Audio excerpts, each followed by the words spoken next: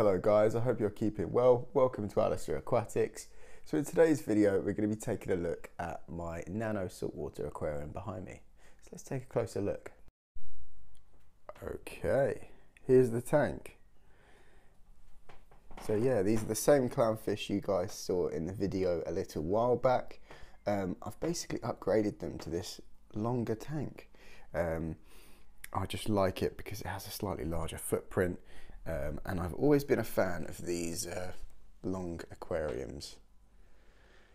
So yeah, this tank is looking really good. As you can see, the clownfish themselves are looking healthy. I have 2 turbo snails in there and 2 Nasarius snails in there and a few pieces of coral.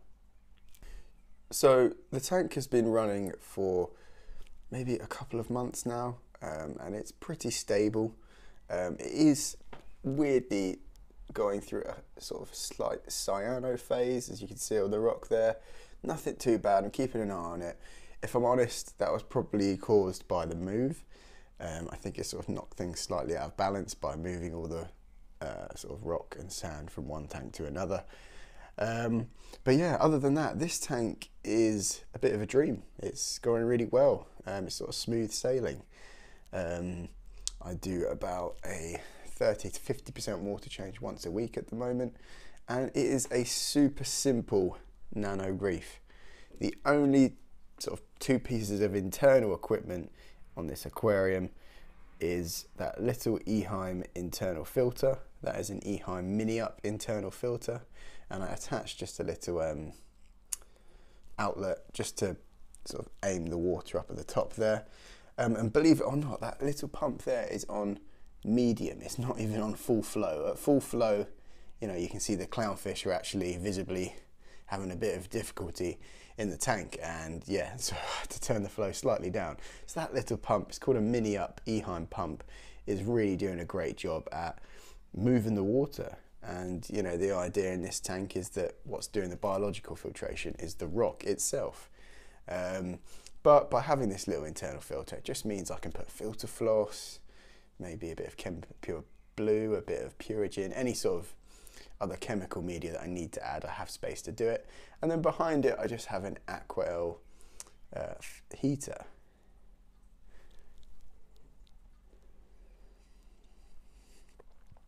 So as you can see below, there's no sump on this aquarium, nothing too sort of tricky.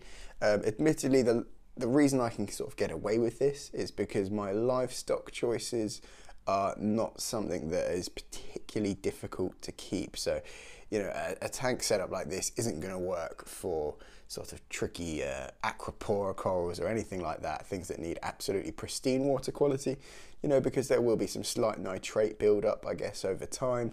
I'm going to be sort of monitoring that in the future. At the moment, it's pretty much not readable. But I'm assuming as this tank further matures, there might eventually be a bit of nitrate, because other than my water changes, I haven't really got an export method. The reason I think this mega simple reef has sort of worked out for me is because of my livestock choices. I've just got 2 clownfish, a couple of snails, and some leather corals. When I set this nano reef tank up, I wanted to make sure I kept things ultra simple. I wanted the equipment ultra simple. I wanted the maintenance ultra simple, and I wanted just the care for the inhabitants to be simple. So I chose clownfish. These guys stay small, relatively hardy, sort of well-known saltwater aquarium fish. You know, there's nothing sort of specifically tricky to their care requirements.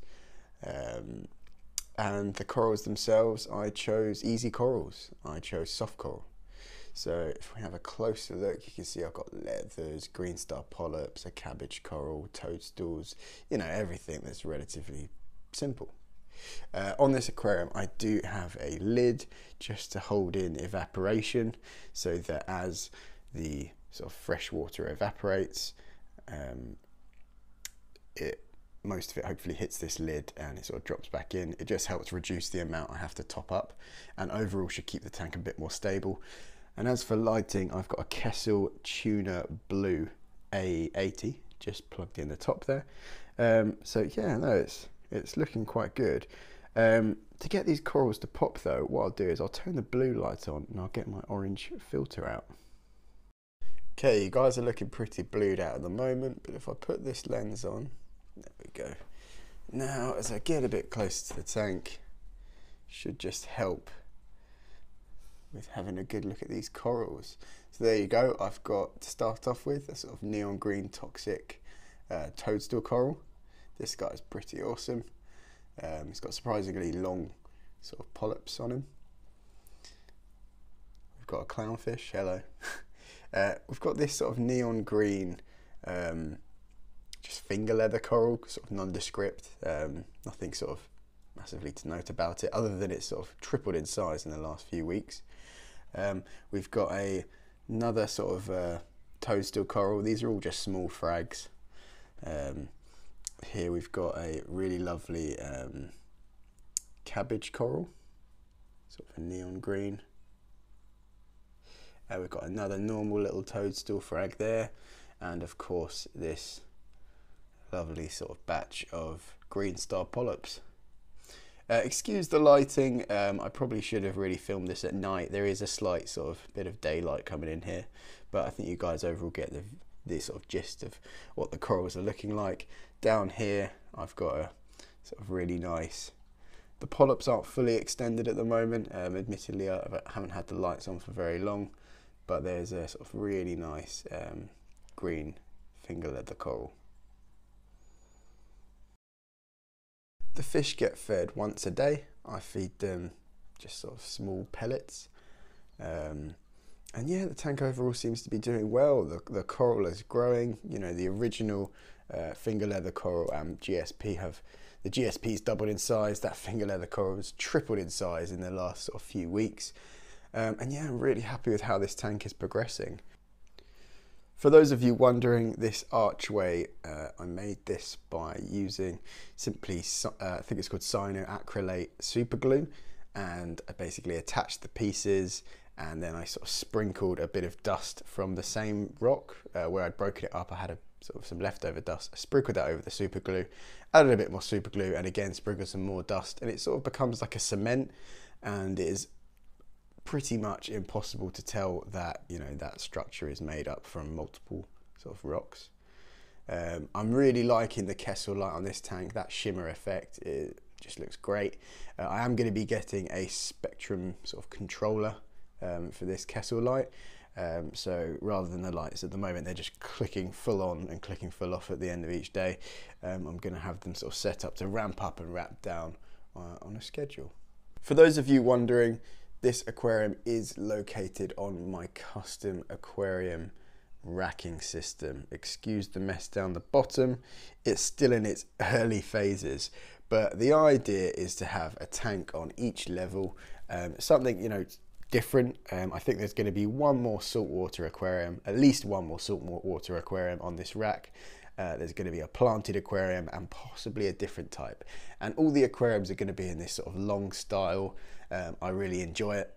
I think it just sort of gives the fish a lot of sort of horizontal swimming space, which I really like. And in terms of aquascaping, it's just relatively easy to have quite an impactful look from these long tanks. And yeah, my girlfriend and I are just sort of playing around with the idea of having some plants sort of along the sides as well. And I think it looks pretty good. I kind of like having these plants next to the fish tanks. Again, it's just sort of adding that extra element of nature sort of into the living space. And for those of you that are interested in how I sort of put this shelf together, if you want to create something similar, I have got a video out, it should be out now, about how I made this shelf. So yeah, the idea is that soon enough, guys, this will be a sort of complete system. There'll be fish tanks on every level, and hopefully it'll look pretty good.